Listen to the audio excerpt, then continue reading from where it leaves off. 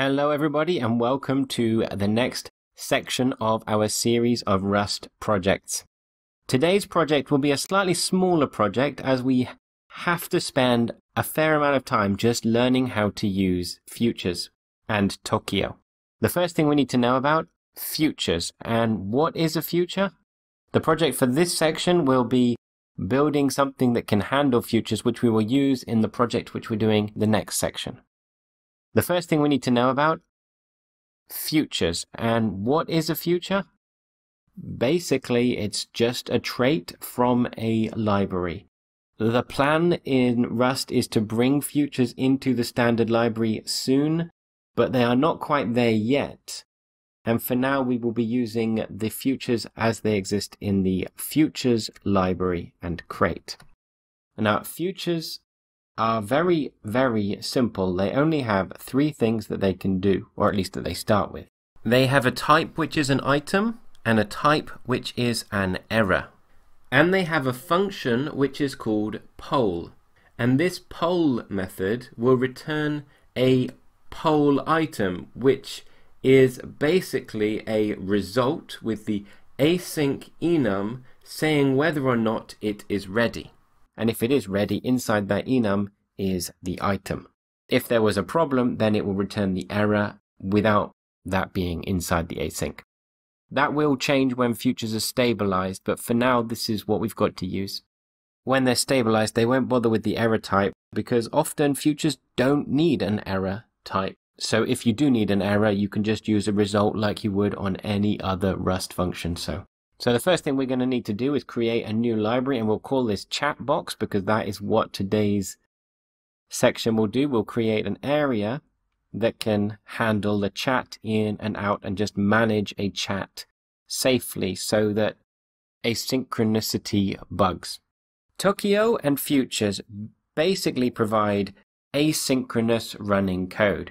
That is, they work at separate times, but they are not completely separate threads. There is a mechanism where of using approximately the same number of threads as you have cores in your computer and sharing the work relatively evenly among those and never blocking. The most important thing about futures is that they never block. So when you call the poll function, it will either return not yet ready or ready. But if it's not ready, it won't block like standard IO methods often would. So to import the futures library, we are just going to use futures equals 0.1.25. And inside this project, we're going to need to create a future. That will be a struct, and this is our chatbox.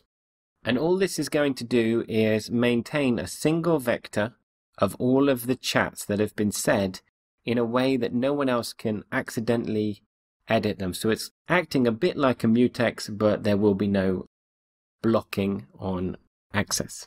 For now, though, we're going to start by just demonstrating what a future is. So we're going to import futures and make this implement the futures trait in as basic way as possible.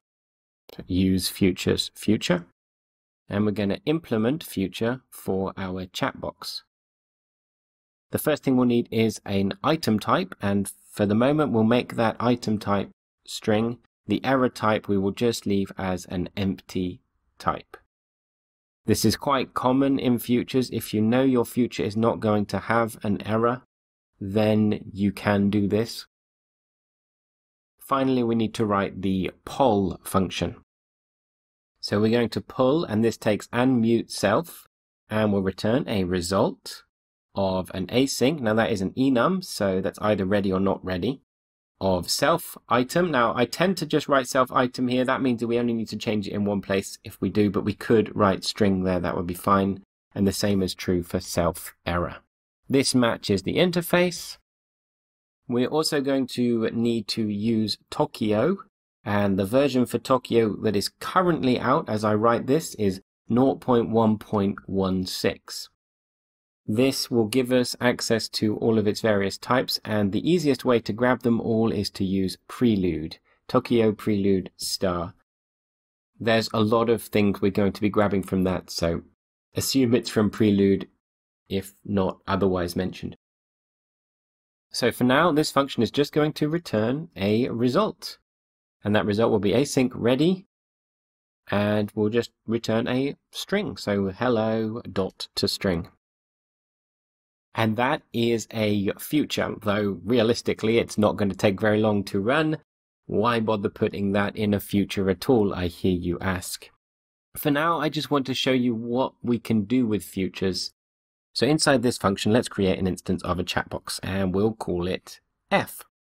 So futures actually have a lot of things you can do to them. A function like map is one of them, which will take the result of that future and convert it to some other type, but only once the future has finished. This actually creates a new future called a map with a capital M containing the original future. And the map is just a struct from the futures library, which will hold access to this. So it kind of creates a bit of what's often called a state machine here. We're just building up a future. So I'm going to run here print line of the result here and return nothing. So now our future has a return type of nothing. Because print line doesn't return anything, and that's our return for the function. So here I'm going to put print line beginning, and our future hasn't run. So my aim in this is to show you that the future doesn't run until after we call run. So we're going to use Tokyo run on this future. Here I've chosen F, so F won't actually print anything. We'll try it with F first. Let's run that test, cargo test. Oh yeah, don't forget to import super. A minor frustration I have with Rust is, of course, that inside the test stuff, because that never makes it to the compiler normally, you don't get all of the code completion, the code checking on everything that happens inside the config test area. Now, the reason it's complaining is because the future F has a type of string. Its item type is string.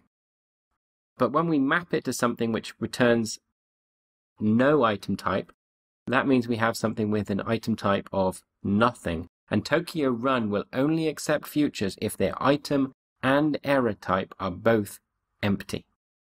So let's run this, and here we go, that's worked. And notice it's printed hello, but it's not printed begin and end. And that's because in tests, of course, it doesn't actually print those. If we make it fail the test, then we can get it to print them. So let's stick a panic on there and get it to print. And the reason it printed the other is, of course, because that's happening on another thread in another place. So it's not being stored by the test system that hides those unless it fails. So I don't quite get to show you what I was hoping to, because here we got it printed the hello, it printed the begin and the end. And it wasn't really that the hello happened first. If this was running in a normal function, not in a test, we would have got beginning, hello, ending.